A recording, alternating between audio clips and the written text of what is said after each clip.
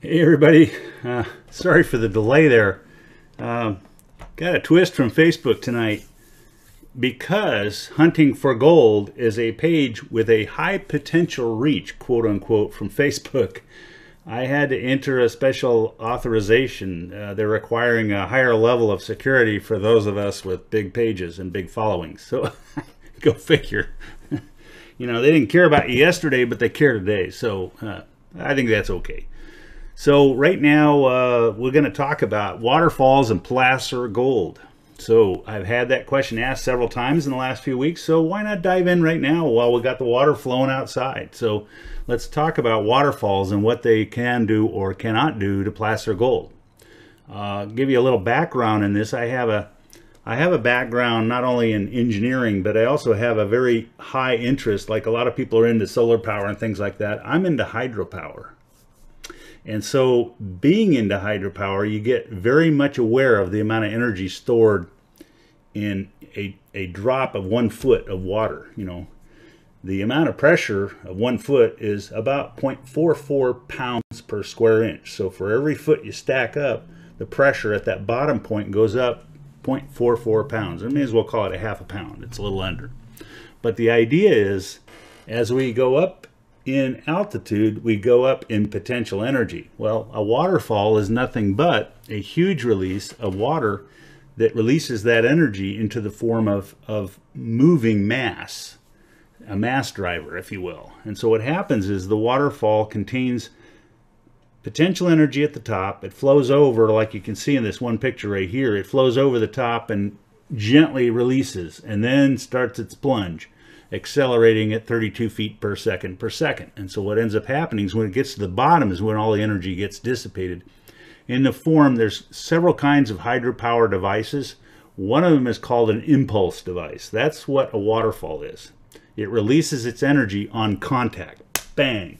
And so what ends up happening at the bottom of the waterfall is that energy shows up as a scattering of the material, and I'll draw a picture of that in a second. Well, when that material scatters, it plows anything, including gold, to the side. The whole question is, what is the nature of the bottom? What does it look like? Where's the material down there collecting? Where is it getting blown to bits and sent downstream? And I mean blown to bits by the fact that water going over a waterfall has enough energy when it hits the bottom that any rocks and minerals like a cue ball will get hit and start scattering across and smack into your gold. And once it does, your gold will actually get hammered and it'll turn into little thin plates if not very long. And so those thin plates will get cut up, ground up like a garbage grinder. And before you know it, you got a lot of fine gold going downstream and your nuggets are gone. Now, that's one possibility for that nugget. The other possibility is like a cue ball. It goes doo downstream, or doo, it hides in some other place. Let's talk about that. Let's go over to the other side. Let me check on you guys right now. That wasn't too good. Let me check to see how things are going besides the phone. So, now that we've gone past our Facebook two-factor security clearance, we can check back in on the page. And we see last night's post. Are we live? We should be. Let's check again. There we are. Hey. Hi everybody. So we got a few comments here. Let's check, make sure the audio is coming through clear. Just do our little audio check. We've got Charles. Hey, we got everybody on here. Charles, Justin, Bob, Josh, Bill from Troutdale, Oregon. All right, awesome. I've been to Troutdale. Texas, Brad Stevens is here, and Byron Brown, Bob Sheasley's here, and the sound is good. Charles says sound is good. So we're going. Let's go to the bottom of the waterfall. So given that, let's take a look at what happens in the case of waterfall on our blackboard, which is really a whiteboard. Let's make sure we have a decent color today. We'll call it blue. So you can see it easily, and it matches. So let's say we have our waterfall is a cliff and plunges into a pool at the bottom and then scrapes out and at the bottom it kind of loops up and forms a little ridge. And the reason it would do this, and I'm talking about this is cut into bedrock. So what you see here would be layers of strata that pretty much go horizontally like this and form the bedrock for this waterfall. And so bedrock continues on down here and so on. And so what happens is as our water goes over the falls and begins its plunge, we take and convert that potential energy up there to kinetic energy at the bottom. And for like a 100-foot waterfall, you're talking about a difference of 60 psi. So you can think of how much pressure there is in a pretty highly tuned, not a fire hydrant, but a hose hydrant at your home. So, but it's also large in diameter. Typically it might be 10 cubic feet per second at peak flow or higher, maybe thousands. That all shows up down here in energy that basically takes anything down here at the bottom and shoots it out. So if there were cobbles or boulders, they would tend to be shot out and distributed downstream from that point. Now, the bigger particles are gonna distribute out first, and the smaller stuff and smaller stuff and smaller stuff downstream. So what happens here is anything that is deposited down in this part is going to show up starting right here. And what happens in this case, because it's a nice polished bowl, and this is really hard material, or it's soft material but leaves a nice smooth finish, if that happens, everything, including the gold, is going to be shot out of here, and this will be cleaned out. And so all the gold will start from this point on downstream, and there will be nothing in here. Now that's one type of waterfall condition, and it's not an uncommon one in many places. Another possibility is this one. Let's say it's the same kind of waterfall structure. Let's say there's a little bit of back erosion in here and a little funkiness to the strata down below, where we get a multiple ridge kind of condition, and then it goes down. Meaning the waterfall comes over, plummets to the bottom, but instead of scattering everything out, it starts to do like a riffle thing here, where different flows form inside of here and keep things churning, such that maybe directly beneath the waterfall it's clear, but on each side we get boulders and cobbles building up and sand and gravel underneath that. So it's sheltered kind of like it would be in a sluice box. Well, what's going to happen here is very different from the previous case. And that is, remember we had that thing shooting out the back end? Well, here it's going to kind of boil a little bit, go in a circle, and dump more material out, including, remember, the gold goes to the bottom first under those conditions. And then it might shoot some finer gold downstream, and pebbles and cobbles and stuff like that. And possibly in high flow it might jet out a big boulder from time to time. But in other cases it's going to leave these boulders down here. Now what happens in this case, I'm going to draw it with our fancy dancy gold colored material and hope it shows up. But we're going to end up with little gold traps down in here. So this area down here is gold, and this area down in here is gold at bedrock. So somehow, I've got one of these because I've got, like a 30-foot rock boulder in the middle of this pile. Somehow you have to get down underneath that stuff, and it can be dangerous.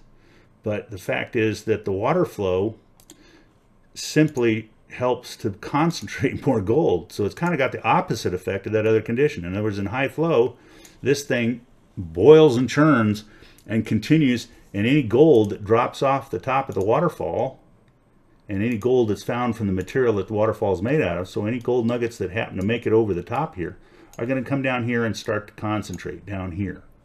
They'll also concentrate finer chunks along this trail, same as the last time, and finer until you get downstream. There's just nothing but flour.